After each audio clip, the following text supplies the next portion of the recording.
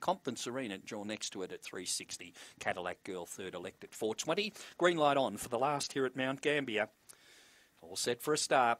Ready and away. Arrow Bar Teddy was one of the best to begin, but Cadillac Girl heads it early, and Cadillac Girl leads down the back. In second placing came Bungaloo Brook there, followed by Arrow Bar Teddy the inside, followed by Minari Houdini. Compton Serena's last of all. Cadillac Girl 3 in front off the back. Bungaloo Brook trying hard. Head of the rest was Arrow Bar Teddy. Into the straight, it's Cadillac Girl being challenged by Bungaloo Brook. Bungaloo Brook goes home the better and scores. Second placing Cadillac Girl, third Arrow Bar Teddy. In behind them Minari Houdini, last in Compton Serena.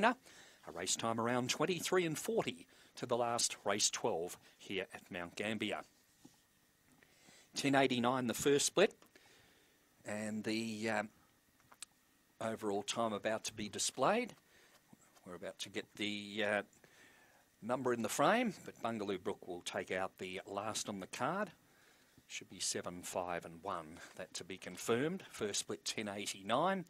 And that time around 23:40 recorded by number 7 Bungaloo Brook, which will take out the last.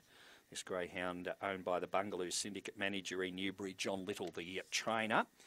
And that combination scored in the second today with Bungaloo Rachel, so makes it a double here in the last. Second placing to number 5 Cadillac Girl. Incidentally, Bungaloo Brook is Black Bitch October 20 by Fabregas from Springvale Alyssa. Second to 5 Cadillac Girl for Captain Abbott. Third to 1 Arrow Bar Teddy for Michael Neal.